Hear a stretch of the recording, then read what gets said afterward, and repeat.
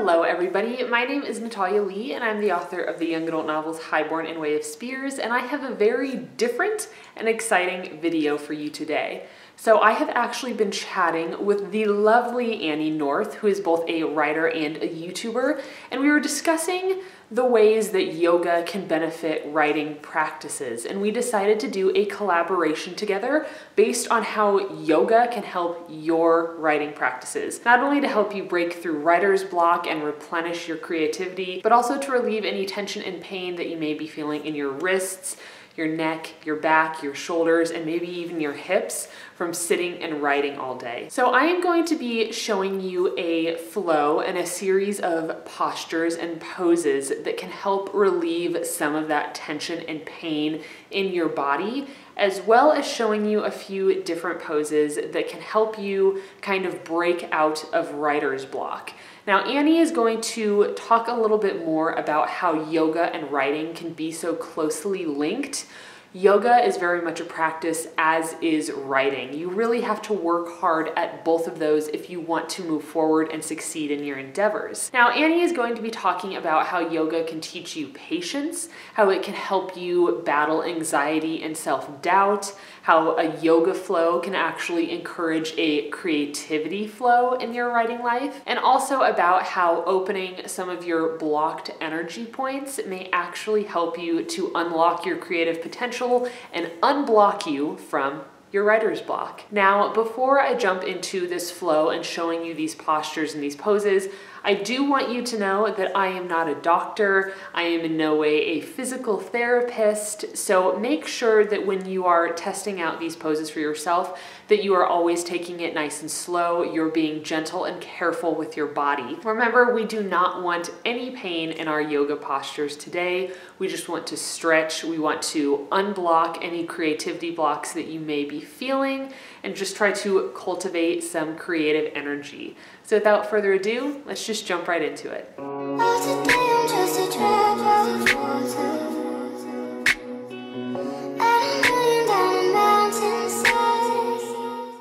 You're going to want to start off in a comfortable seated position. For me, this is usually on my knees or cross-legged, and we're going to start out just by rolling out the shoulders and then slowly and carefully rolling out the neck. What I like to do to warm up my neck is go back and forth a few times using my breath before I go all the way around so that I don't hurt my neck before it's warmed up.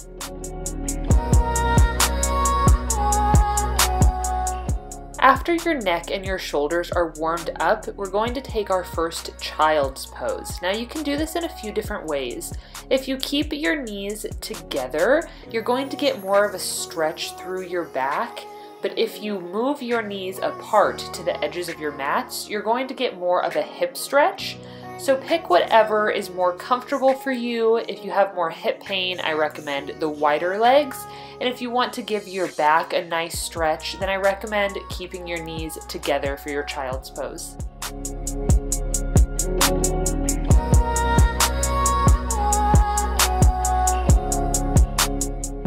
From child's pose, we're going to lift up into a tabletop position, and then we're going to do a few rounds of cat and cow.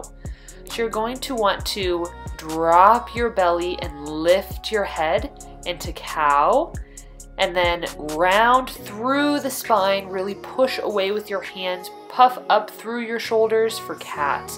We're going to do a few rounds of this to really warm up your spine, and it feels so good to just stretch everything out after you've been sitting at your desk for so long.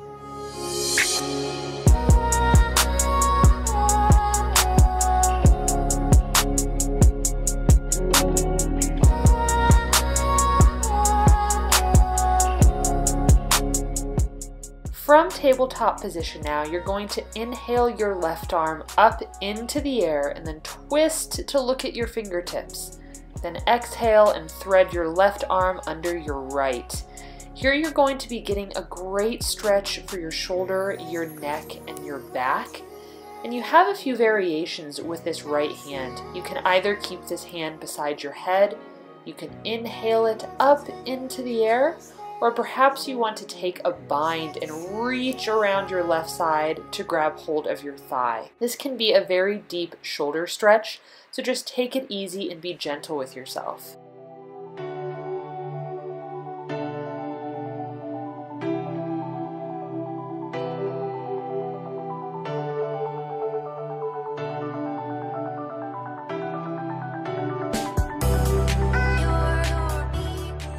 Now back in tabletop position, we're going to start with our wrist stretches. So start by just rotating each wrist in either direction. After your wrists are warmed up, you can experiment with turning your wrists in towards yourself. Be careful here, don't strain too much. And if this doesn't feel like a deep enough stretch, you can try to bend your elbows a little bit. After you're done with this one, we're actually going to flip our hands over and press down into the top of our hands. This is a really deep stretch, so take this carefully and just slowly. If it feels like you can handle it, you can flip both wrists over and gently press your weight into the top of your hands. When we're all finished with this, you can sit back on your knees, clasp your hands together, and just roll them out and relax them a bit. From a tabletop position, we're now going to push back into our first down dog. Make sure to spread your fingers out nice and wide and push down through the L's of each hand. And here you can just kind of walk out your legs and warm up to this pose. Downward facing dog is a wonderful pose to strengthen your hands and wrists, stretch out your legs, shoulders, and back, and increase full body circulation. If you're feeling frustrated or fatigued after a long day of writing or sitting at your desk, downward dog is a pose that can be both rejuvenating and energizing. From downward dog, you can walk, step, or hop to the top of your mat. Here we'll take forward fold. Remember to not overextend your knees here.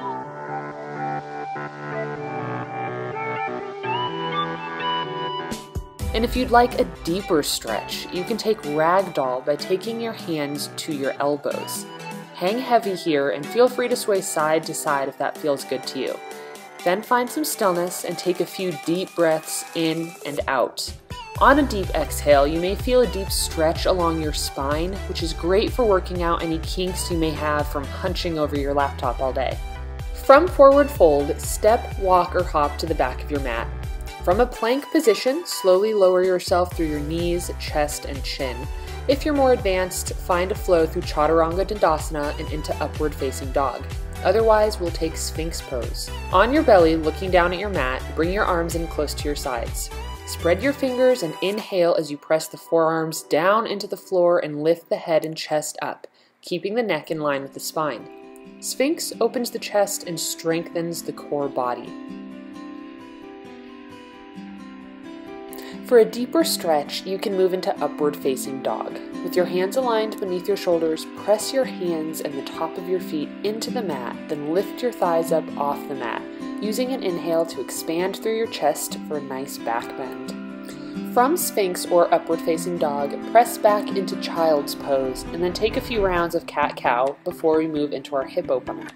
Today we'll be experimenting with fire log pose. Many people have tight hips and legs, so take this stretch slowly and be gentle with yourself. Yoga is a practice after all, and it takes time to increase your flexibility. In a seated position, bring your left leg to parallel the top of your mat.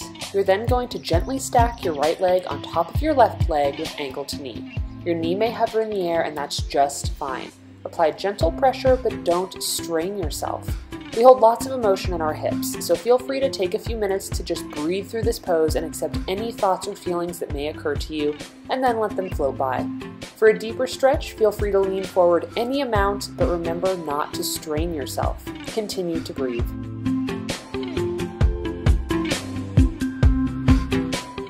When you're ready, gently come out of this pose by shifting your right leg from side to side, massaging and relaxing the muscle. You'll then repeat fire log on your other side.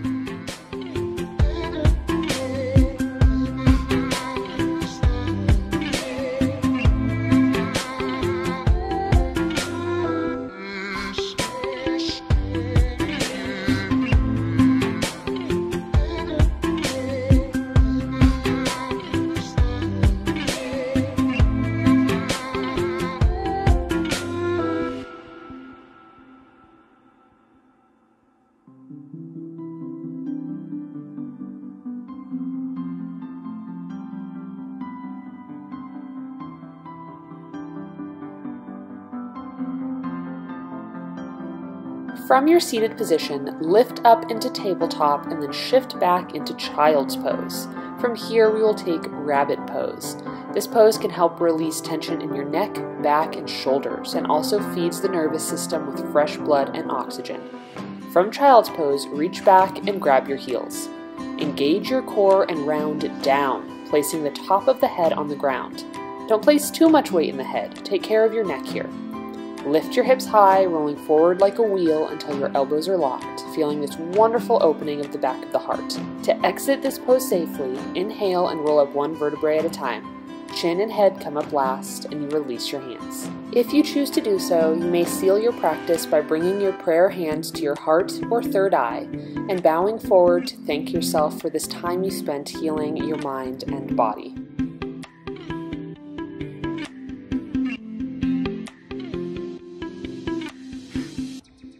Alright you guys, thank you so much for watching this video today. If you enjoyed it, please give it a thumbs up and then go check out Annie's video and her channel. Both will be linked down below. So remember, if you enjoyed this, please go give her video a watch and give it some love as well. I truly hope you enjoyed this. I know it was incredibly different from what I usually do, but I think it's a really good way to introduce you to another side of me and another aspect of my life.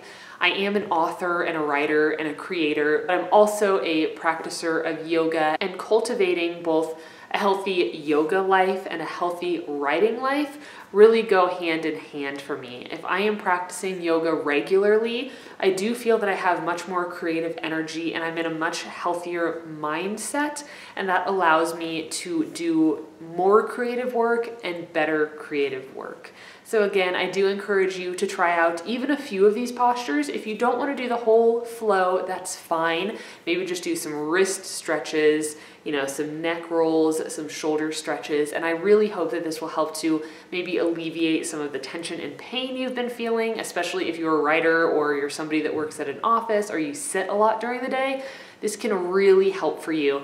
And then also, there are many other hip openers that I'd be happy to share with you, but hip openers can release a lot of tension and emotion and anxiety. So doing hip opening stretches or chest and throat openers can also really help to kind of unblock any creativity blocks that you've been having, or unblock your writer's block, which is something we could all use more of, right? So thank you guys so much for watching today. Let me know what you thought about this video in the comments down below, and I will see you in my next one. Bye!